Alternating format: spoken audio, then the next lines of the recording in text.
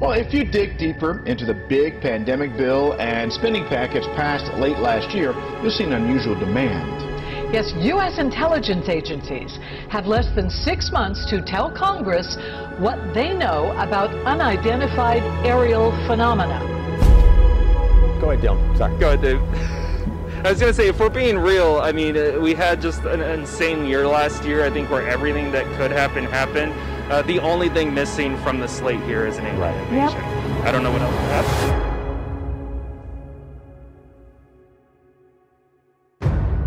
And the discovery was an accident. Dave on Science Pro is here to explain all of this for us. This is a strange one, huh? This is a strange one. Antarctica, a continent that has captured our imagination for centuries, this land of extremes is famous for keeping its secrets.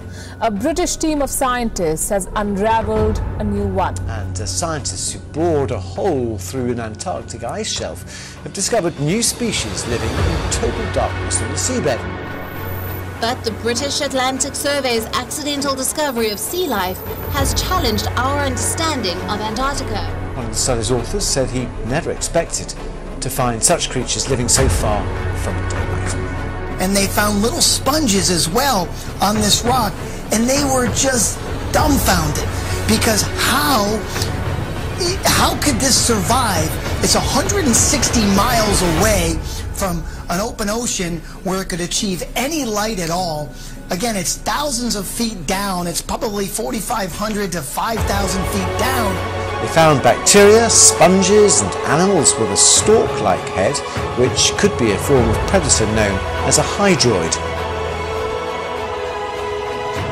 On the search for the giant squid. It's a deep ocean creature.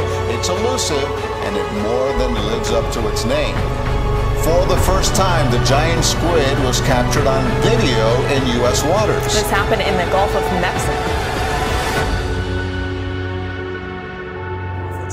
Jolted Japan just weeks from the 10-year anniversary of the Fukushima earthquake disaster. Scientists have described it as an aftershock almost a decade in the making. A strong overnight quake as it hit northeastern Japan off the coast of Fukushima. The initial quake was followed by a series of aftershocks.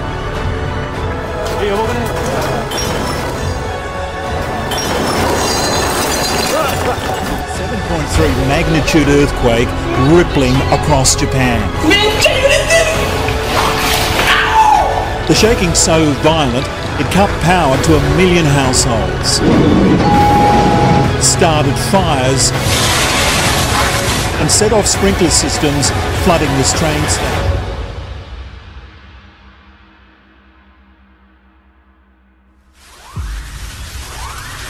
More than 100 people were injured, most at home as items not bolted down rattled and fell. The earthquake's epicentre was just 70 kilometres off the Fukushima coastline.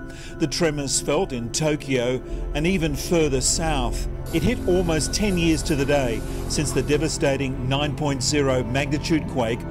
As residents began cleaning up the aftermath, officials are calling on people to remain on the alert for further aftershocks in the coming weeks.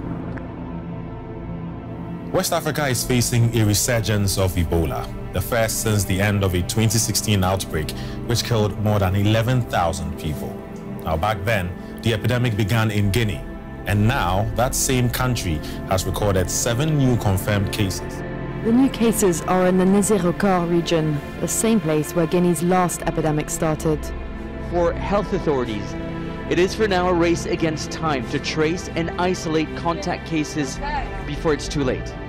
The United States is working closely with several African countries at risk in a new Ebola outbreak happening in Central and West Africa. With COVID concern taking over day-to-day life, should we be concerned about another potential pandemic? Ramos caught up with Maryland's UFO Network for their take on this upcoming report. Mark Gershny remembers his first sighting like it was yesterday. I looked up at the sun, and right under the sun was a black UFO. It was the standard saucer shape with a little dome on the top. It happened while he was with his son. He couldn't see it, but I could see it as clearly as the nose on your face. Since then, he's had multiple sightings.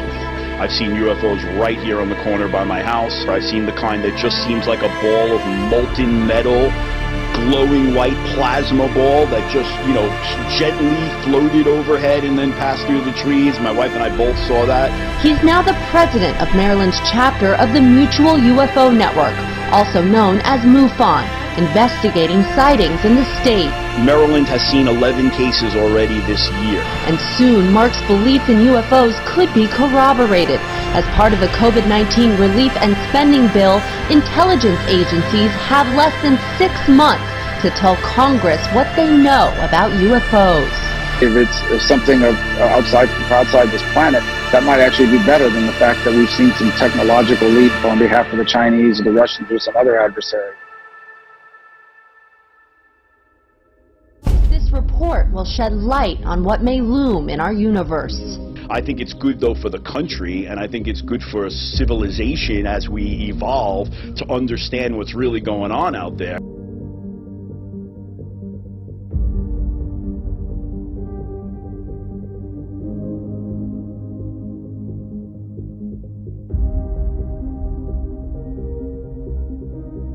And now to Elk Grove. For at least 4 months now. Did you hear that? Neighbors have been reporting loud booms at night. Keep in mind, police have made multiple arrests, but another explosion happened today near a church. A flash of light in the sky, followed by a ground-shaking boom. This video was taken in October, one of the first complaints of explosions that have rocked Elk Grove for months. Happens, like once a month now? Jess Singh, who lives behind the Calvary Christian Center, says it always happens after midnight. On Monday, he heard it again. This is the loudest one we ever heard. He says it seemed to wake the entire neighborhood. The Elk Grove Police Department says investigators found evidence of the explosion in the area and are working to determine what caused it and who's responsible. The explosion's an ongoing problem, keeping the department busy despite numerous arrests. Alrighty, well, alright, let's prepare ourselves for this, Dave Hall. While getting ready for his live shot this morning, our Dylan Kendrick looked up and gasped. Gasped, we say. He saw a string of strange lights zipping across the valley sky. He's not the only one. So what was it? Do we need to call the Men in Black or something? Let's bring in Dylan. Dylan, what did you see?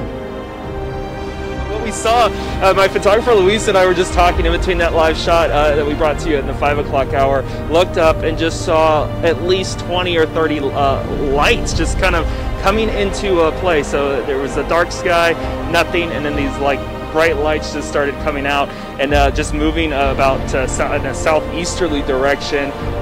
One of the strangest things I've seen. Like I said, at this point they're unidentified. UFOs don't associate all the time with aliens, but at this point I've never seen anything like it. Folks are reaching out to me on Twitter for my video. It was spotted out in California, which tells us these aren't airplanes, they're not drones, but wow guys, I mean, you guys can chime in. You've seen the video too. Just let everyone know at home I'm not crazy.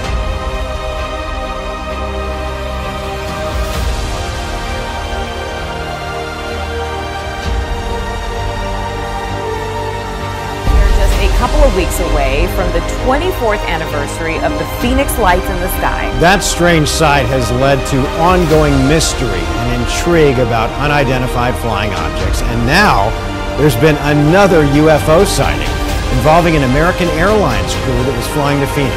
The American Airlines pilot of Flight 2292 radioed in at 1 p.m. Central Time, reporting an object flying right on top of them. Did he see? And then, yeah, I'd be interested to know. It couldn't have been a missile. I think I was reading it when it couldn't have been, but I don't know. Close to Roswell this happened, so you never know when you get close to Roswell what might be up there.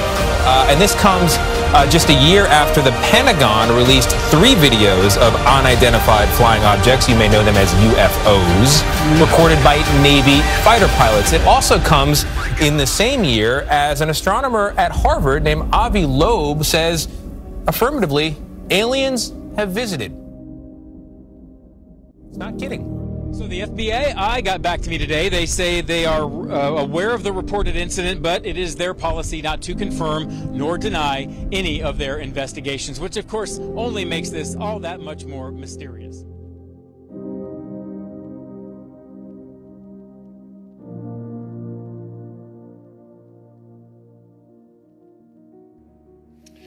My message is entitled, When the End Comes, Where Will You Be? Now, Paul the Apostle, in exhorting the early church about these days that are now coming upon us, in 1 Thessalonians chapter 5, let me just read it to you, verses 1 to 9. He says, "But concerning the times and the seasons, brethren, you have no need I should write to you. For you yourselves know perfectly that the day of the Lord so comes as a thief in the night." Now we're talking about the day of Christ's return. It is the day of his physical return to the earth is preceded by his coming to gather his church together unto him.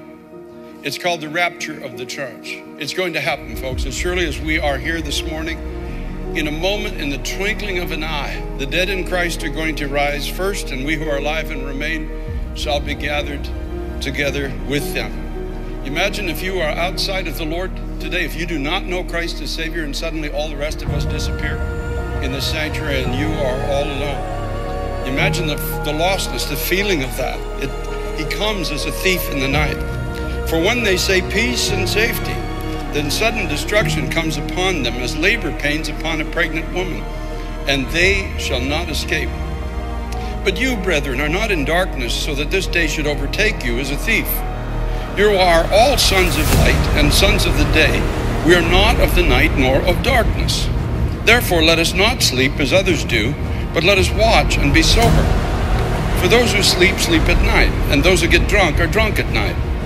But let us who are of the day be sober, putting on the breastplate of faith and love, and as a helmet the hope of salvation. For God did not appoint us to wrath, but to obtain salvation through our Lord Jesus Christ. When they say peace and safety, this world will do everything it can to bring about peace, to bring about safety. There's coming a moment, I suppose, where the leaders of this world feel that they've actually arrived at this euphoric moment where everybody is going to get along. Obviously, that's not happening today. But they're assuming that it's going to happen in the future.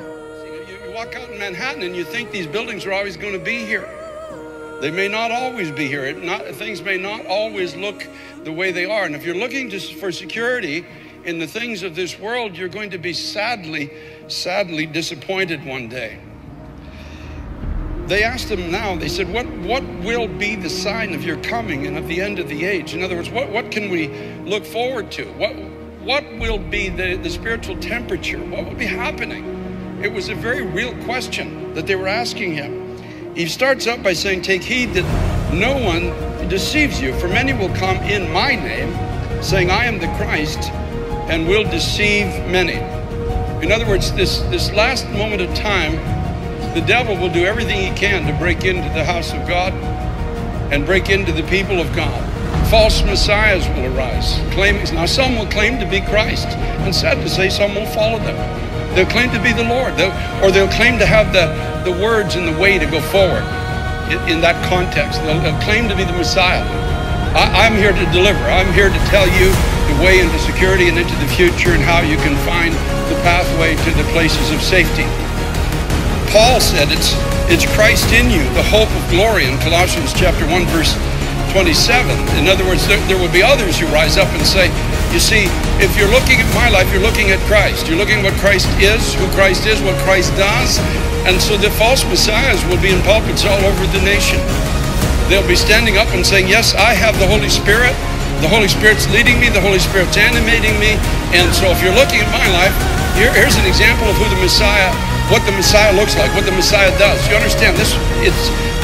They're saying, I am a representative of Christ. Jesus said, they will come in my name, saying, I am Christ. They will come and stand and say, this is what Jesus looks like. This is what Jesus speaks. This is who Jesus is.